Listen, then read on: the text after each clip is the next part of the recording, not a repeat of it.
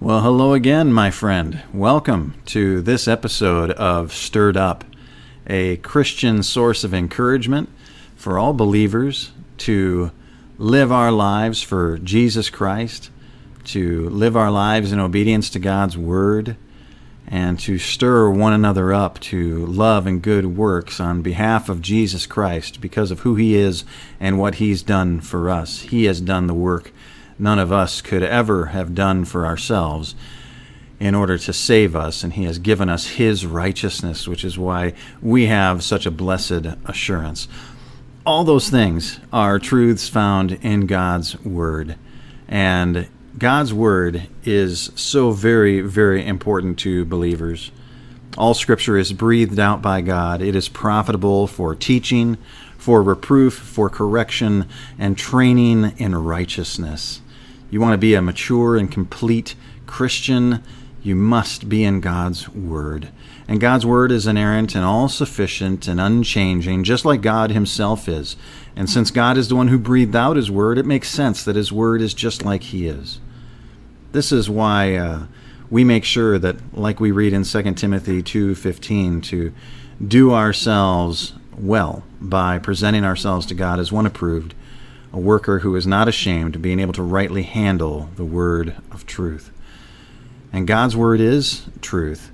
We see God's Word being questioned, though, all the time in the world around us. Perhaps one of your best friends or your family members, maybe one of your coworkers or neighbors, is constantly tempting you to not put your trust in God's Word or to question it. This has been going on since the very beginning in the garden. We read in Genesis 3 where Satan was tempting Eve when he said, "Did God actually say, 'You shall not eat of any tree in the garden'?" And the woman said to the serpent, "We may eat of the fruit of the trees in the garden, but God said, 'You shall not eat of the fruit of the tree that is in the midst of the garden, neither shall you touch it, lest you die.' But the serpent said to the woman, 'You will not surely die.'" You see how subtle Satan is. This is the subtlety of evil. He is just called into question God's honesty, God's integrity. He has called God a liar in that simple statement. You will not surely die. He calls God's into question by saying, "Did God actually say?" and then tells Eve that God is a liar by refuting what God said by saying, "You will not surely die. For God knows that when you eat of it, your eyes will be opened, and you will be like God, knowing good and evil." So when the woman saw that the tree was good for food, and that it was a delight to the eyes, and that the tree was to be desired to make one wise, she took of its fruit and ate. And she also gave some to her husband who was with her, and he ate.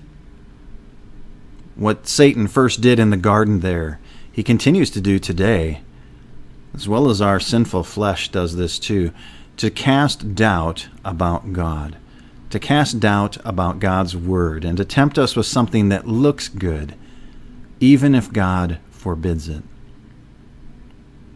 One of the best hymns that we can sing is one that really reminds us of how wonderful God's Word is.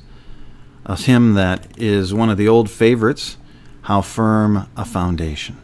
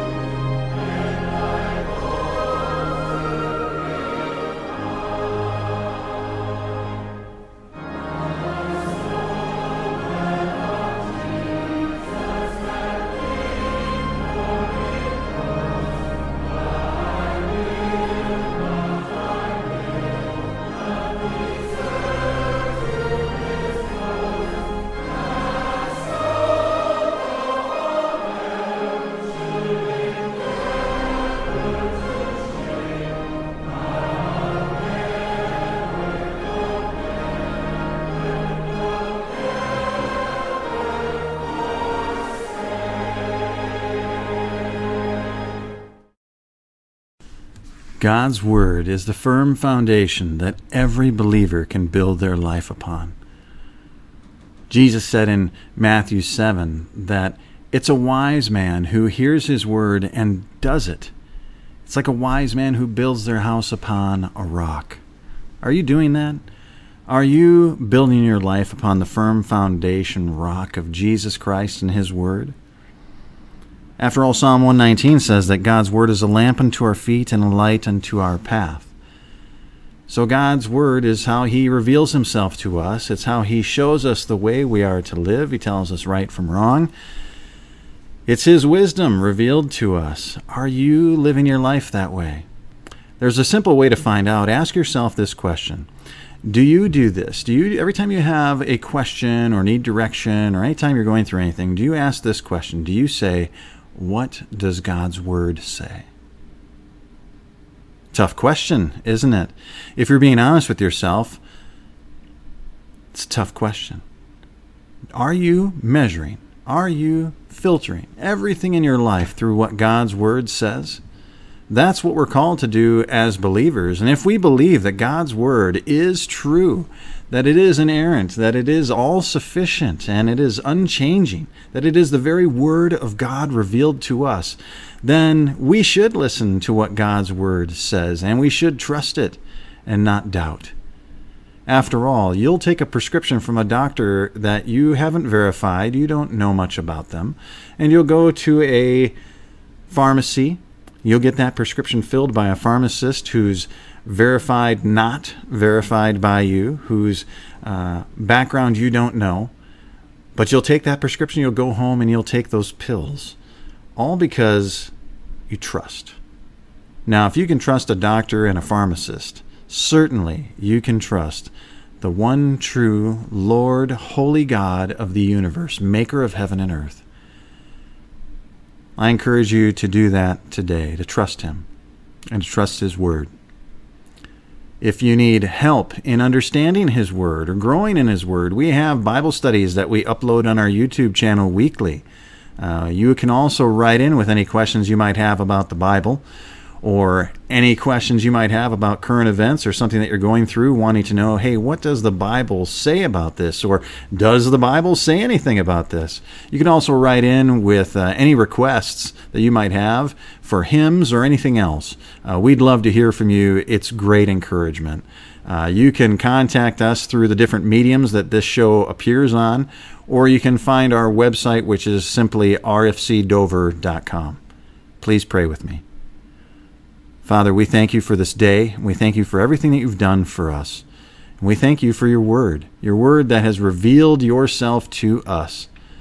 We ask that you would help us be people of your word, that you would help us to grow in your word, to give us wisdom in your word. You say in James 1:5 that if we lack wisdom, we just need to ask for it, and you'll give it freely. So please give us, through the power and presence of your Holy Spirit, wisdom and understanding of your word.